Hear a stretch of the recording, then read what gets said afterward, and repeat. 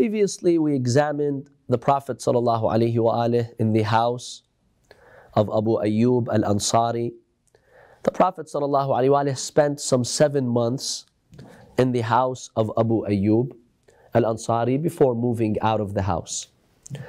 Now, one of the significant events that happened in Medina in the 2nd year of the Hijrah, so about a year and a few months after the Prophet arrived the city of Medina, was the most sacred marriage that occurred in the history of humanity. And that's the marriage of Imam Ali and Lady Fatima alayhi salam. Imam Ali ibn Abi Talib alayhi salam at this point was about 24 years old, whereas Lady Fatima alayhi salam was around 9 years old. So according to most historical accounts that say she was born 5 years after the Bi'tha of the Prophet ﷺ, that makes her around 9 or 10 years old when the Prophet came to Medina in the 2nd year of the Hijrah. In the 2nd year of the Hijrah, she was around 9 or 10 years old. Now previously, if you remember, we examined that in the past it was very normal, very common for women to marry at the age of 9, 10, 11 or 12. And the greatest factor that led to such a young age of marriage was what? If you remember? Death at early. Life expectancy. In the past, life expectancy was not as long as it is today. Today, here in the West, the average life expectancy is 77 years. That wasn't the case historically. The average life expectancy in a lot of eras was 30 years old, 40 years old, maximum 50 years old. That was the average.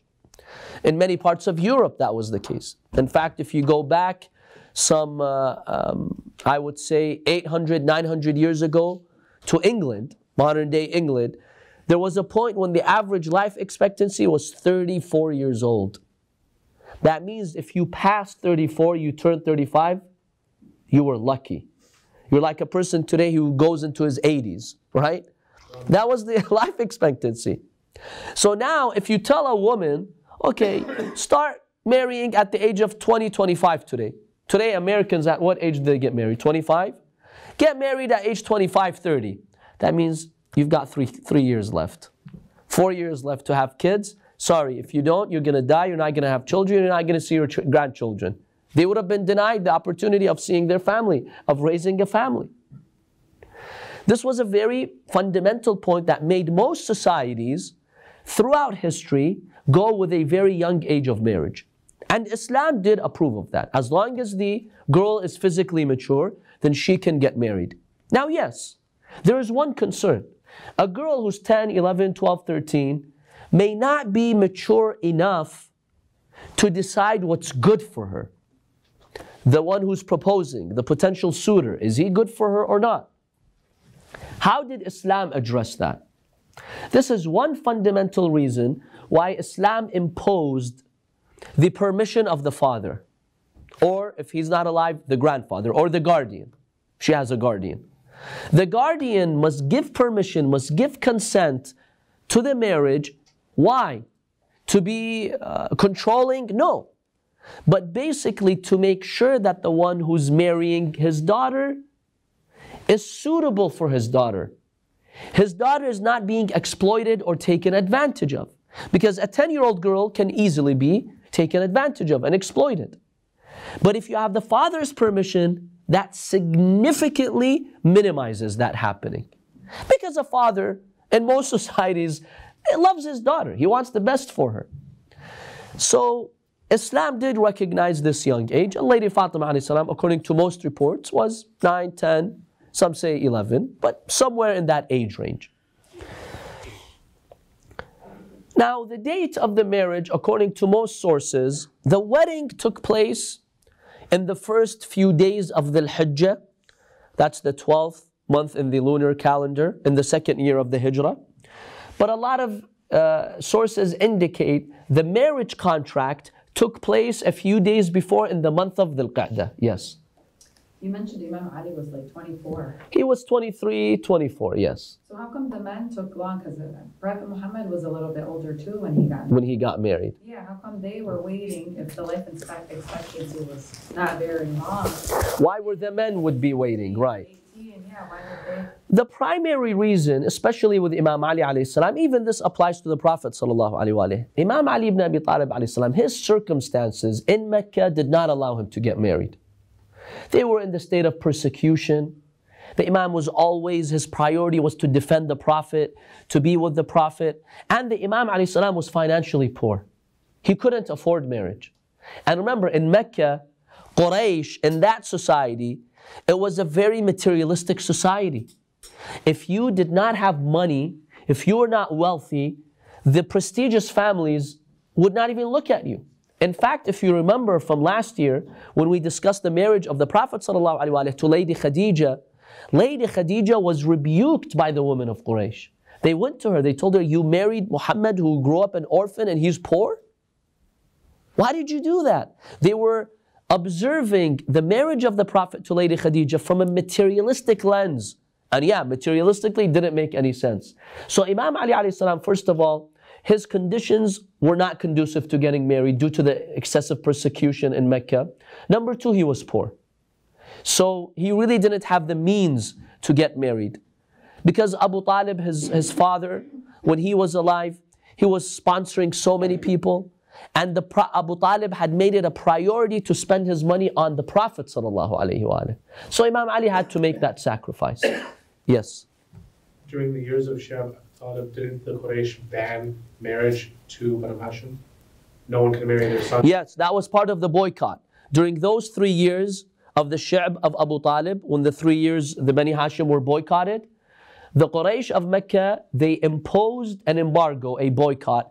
Part of the terms of that boycott was that no one can marry them. Both sides. Yes, both sides. There is no intermarrying with the Bani Hashim. Yeah, so they were really excommunicated in Mecca. So these are a number of factors why Imam Ali ibn Abi Talib alayhi salam waited that long. Of course, there's a divine factor. He was waiting for Lady Fatima alayhi salam because we'll see this was an arranged marriage, but not in the negative sense of the arranged marriage. It was arranged by Allah subhanahu wa ta'ala. We'll discuss that. So, the wedding itself took place in the early days of the Hajjah, but the marriage contract, according to many sources, took place a few days before in Dhul Qa'dah. Now, the Prophet sallallahu alaihi wasallam, when he arrives Medina, he's the most important man in Medina. He has the greatest status. He's the Prophet of God. He becomes the leader of the community in Medina. And now he had a daughter who was of age, 10, 11. She could get married. It was natural that companions would come to the Prophet and propose. And in fact, we see a number of companions, well-known companions, they go to propose to the Prophet sallallahu alaihi wasallam. Al-Hakim al-Naysaburi, he mentions, he's a prominent Sunni scholar, he mentions a hadith. He says, according to the standards of Bukhari and Muslim, this is a sahih hadith. But they decided not to mention it. But it's a sahih hadith according to their standards. He says, this hadith says that Abu Bakr went to the Prophet ﷺ and he proposed. He said, I am come to ask for the hand of your daughter Fatima. According to this version of the hadith, the Prophet ﷺ said, she's too young. So he went back. Umar asked him, what did the Prophet tell you? The Prophet, Abu Bakr said, the Prophet told me she's too young. Umar told him, he rejected you. That's a nice way of rejecting you. Abu Bakr told him, okay, why don't you go and propose? So Umar goes and he proposes to the Prophet. The Prophet tells him the same thing. The Prophet tells Umar that she's too young. So he goes back to Abu Bakr and he tells him, Abu Bakr tells him, and he rejected you as well. So there are clear Sunni sources that Umar and Abu Bakr did propose. They were one of the first to propose, but the Prophet ﷺ rejected that. Ahmad ibn Hanbal also narrates some of these incidents. So these aren't hadith that we have in our sources only. These are hadiths that all Muslims have narrated. But there was also hadith that she was 19 when she was married. The Sunnis have narrated, yes. We examined her age in our class last year, when exactly she was born. Most Sunnis, they said that she was born 5 years before the Ba'ath of the Prophet. That makes her 10 years older. So at this time she would be, 18, 19. So according to our sources from the Ahlul Bayt, which say she was 18 when she was martyred, that would make her around 10 years old when she got married. So this is something disputed by historians, but this is the main position of the Ahlul Bayt school of thought, that she was young. She was 9 or 10. And remember, and historically this was common. Lady Maryam alayhi salam. Lady Maryam, when she, according to our Muslim sources, when she became pregnant with Isa, she was 10 years old. Yes, she was 10 years old. Christians say she was 13, 14, but our sources say she was 10. So now, going back to our discussion, Umar and Abu Bakr, they propose. The Prophet ﷺ, he apologizes. We also have sources indicating that Abdul Rahman ibn Auf also proposed, but he was also rejected. Why did the Prophet reject? Because these companions, in the end, socially speaking, they were prominent individuals. They came from Quraysh, especially Abdul Rahman ibn Auf. He came from an important family. Why did the Prophet reject them? In reality, if we examine sources, historical sources, the rejection did not come from the Prophet ﷺ. The rejection came from who? Allah. From Allah subhanahu wa ta'ala. Allah is the one who rejected. In fact, there are hadiths that these suitors, these people who proposed, they objected to the Prophet. So, Ya Rasulullah, what are you doing? We come, we propose, you keep rejecting us? What's the matter? The Prophet ﷺ would tell them, I'm not the one who rejected you. Allah is the one who rejected you. Simple as that. I'm just following the instructions of Allah subhanahu wa ta'ala. So we find what's unique about the marriage of Imam Ali and Fatima is that it was by God's intervention. Allah subhanahu wa ta'ala decided to intervene. And in the Tabaqat of Ibn Sa'ad, it's a Sunni source, he says when Abu Bakr proposed, the Prophet ﷺ clearly told him, Ya Abu Bakr, antadhiru biha al-qadha. I'm waiting for the judgments of Allah to come. This is something that Allah is going to decide, not me. Then the hadith continues that, he said the same thing to Umar. So this is something that clearly was decided by Allah. That's the first reason why the Prophet rejected, because it was Allah's decision. The second reason, none of those who came to propose were a match for Lady Fatima. That's the reality. And that's why Allah had to intervene. They were not a match to Lady Fatima. In fact, there's a hadith which is accepted in our sources. There are some Sunni sources for it too, such as the book Kunuz al-Haqa'iq by al-Manawi, and also Ibn al-Maghazali, a Sunni scholar, he mentions this. The Prophet ﷺ in this hadith says, if Allah subhanahu wa ta'ala had not created Ali ibn Abi Talib, Fatima alayhi salam would not have had a match. She couldn't marry anyone who was her match, who was with her status. That's the real reason that Allah rejected. Because none of those companions were a match to Lady Fatima alayhi salam. Thirdly, the Prophet clearly states, he clearly implies and hints that others are not qualified. I'll share with you a few of those sources. A number of historians have documented that when Ali alayhi salam finally came and he proposed to the Prophet sallallahu alayhi wa told him, Hiya laka ya Ali. Yes, Fatima, you can marry her. Lasta bidajjal. For those who know Arabic, what does this phrase mean? Lasta bidajjal. You're not bad. You're not, well, Like a dajjal is bad. be more specific. What does a dajjal mean? Antichrist. No, not that dajjal. The linguistic meaning. Crook, imposter. Which means Abu Bakr and Umar. Well, I'm not making a judgment here. When he comes and proposes finally, the Prophet says, yes, Fatima, you can marry. Then he says, you're not a dajjal. You're not bad. You're not an imposter. You're not a crook. Question, why does the Prophet say this? What is he implying? You be the judge. I'm not making any judgments here. By the way, Sunni sources have mentioned this hadith.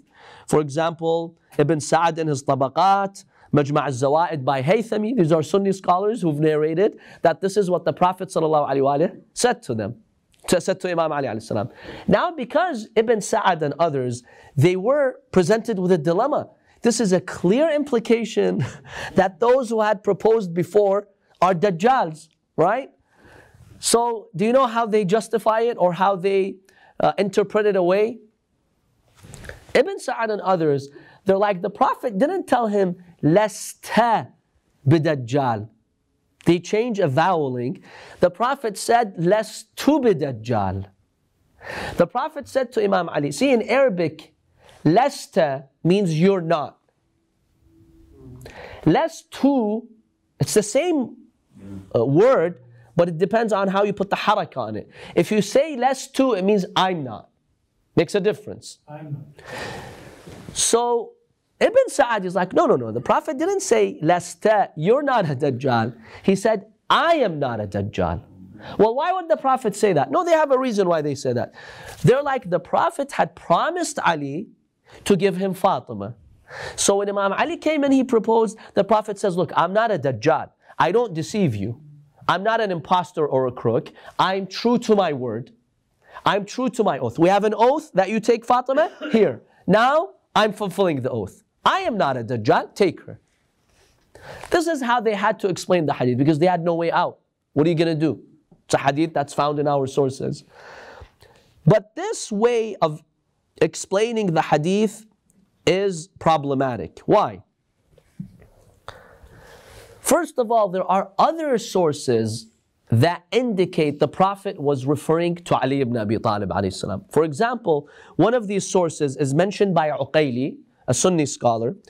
He mentions a hadith. He says, لما زوج النبي صلى الله عليه وآله فاطمة من علي قال, when the Prophet had her marry Imam Ali alayhi salam, the Prophet said, لقد زوجتك غير دجال. The Prophet ﷺ said, I have married you off to someone who's not a Dajjal. So based on this second account, when the Prophet says, you are not a Dajjal or I'm not a Dajjal, which version is it then? When the Prophet clearly in this hadith, he says to Fatima, I married you to one who's not a Dajjal. That means he's referring to himself or Imam Ali. Imam Ali alayhi salam. And that explains the first hadith very clearly. That when the Prophet says, lest bidajjal, it was lesta, not lestu ana. That's one piece of evidence. Secondly, if you promise someone, there's an agreement. Okay, that inshallah, when my daughter is of age, you can marry her. And then the person comes and let's say you want to say no. Do you become a Dajjal? Imposter? What kind of a word would the Prophet be using if that's what he meant? Okay, the most thing that we'd have said, I'm someone who didn't honor his word. That's the most that you would say. But the word Dajjal, that's too much. Doesn't fit with the language of the Prophet. Number 3, when did the Prophet ﷺ make that promise to Imam Ali? In fact, Sunni sources indicate there was no such promise. I'll share with you one source. One source states that when the Prophet rejected those companions, specifically Umar and Abu Bakr, a number of them, they came to Imam Ali alayhi salam. They told him, Ali, why don't you go and propose? They knew that the Prophet would only give her to Ali ibn Abi Talib. It seems they kind of figured that out. So they went to Imam Ali, like, Ali, why don't you go propose? According to Sunni sources, the Imam alayhi salam told them, the companions, he's like, great idea. That never occurred to me. It never occurred to my mind that I should go and propose. There was no pact before that. So if Imam Ali is saying in their sources, it never occurred to me, where was that prior agreement? For the Prophet to say, no, I'm not a Dajjal, let's honor that agreement. What agreement? There was no agreement. There was no agreement. And if there was agreement, why the other companions should come and ask? And if there was a clear agreement, exactly, why would the other companions come and ask if there was such an agreement? And If there was an agreement when the Prophet rejected them, why did he say she's young or I'm waiting for Allah to give his decision? He could have just told them, hey, someone else has proposed, there is an agreement, it's a done deal. That's it. That's the best way to not reject them, because that way you're not rejecting them really, right? You're just saying someone else is already made an agreement. We've made an agreement with someone else. The Prophet didn't say that. So there was no prior agreement. In any case, this is a hadith that states the Prophet said to Imam Ali alayhi salam, now you can marry Lady Fatima alayhi salam, you're not a Dajjal, you're not an imposter.